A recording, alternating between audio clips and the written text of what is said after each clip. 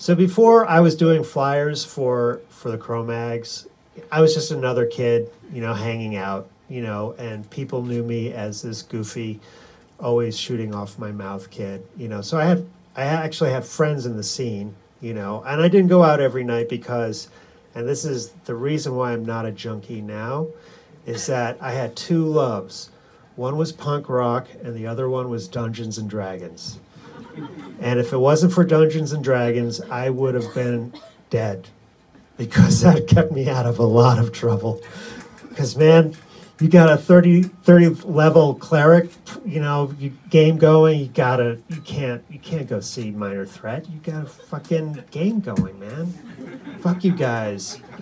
Straight edge guys. Well, anyway. And the tie-in with the Cause for Alarm Agnostic record is? Okay, sorry. You know, alcohol and drugs. So, not so many drugs. But, so Roger comes up to me and he basically says, "Hey, Sean, we've got a record deal. I would love for you to do the cover." Because, you know, I did get a reputation because of those flyers, you know, like all of a sudden I had a nice place in the scene, which is, I think, the thing that I wouldn't have done anything if it wasn't for the scene. You know, I mean, I always wanted to be a cartoonist.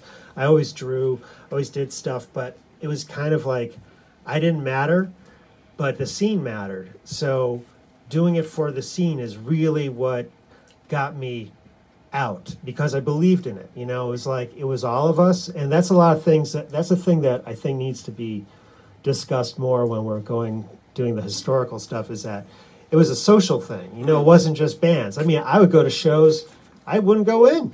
I didn't care about the bands, drinking beer with my friends, you know, so it was more than just bands.